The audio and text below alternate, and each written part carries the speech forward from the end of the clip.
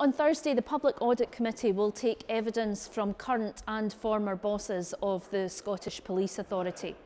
Audit Scotland, in its recent report, has unveiled some real governance and financial problems in the authority. £100,000 spent on relocation expenses, nearly £350,000 spent on temporary staff. There has been some major criticism of governance and finance on the Scottish Police Authority recently, and it's going to be our job on Thursday in the Public Audit Committee to scrutinise this properly.